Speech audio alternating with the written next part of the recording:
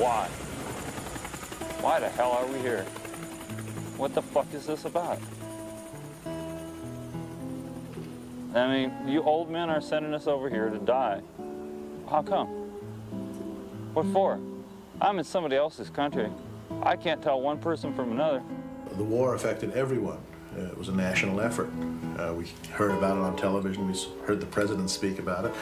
It was something that made us all realize we all had something in common. We could get killed for a nebulous political purpose or perhaps a spurious political reason. To enforce somebody's domino theory, we were going to go and get shot at and shoot other people.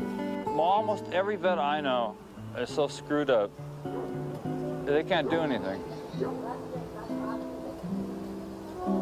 We can't hold jobs. We can't keep relationships. We can't keep houses. We can't keep cars. A great description of the Vietnam War is a black man shooting yellow man to protect the white man and the land that he stole from the red man.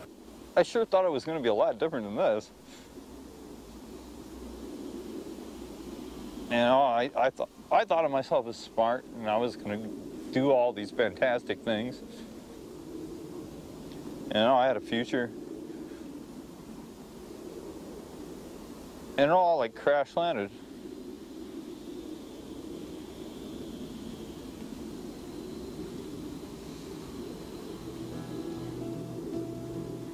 And now I don't know what to do anymore. I haven't known what to do for years, actually.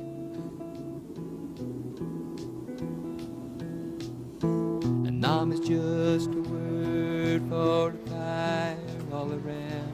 Live right here now. Burning into everything I do. That's all we got. And my friends on the street out here, they're my brothers. And we share everything we got with each other.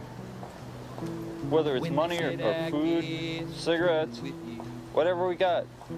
Somebody needs it, you got it. I sleep in an abandoned car. And I don't know when it's going to get towed or anything. We've been lucky.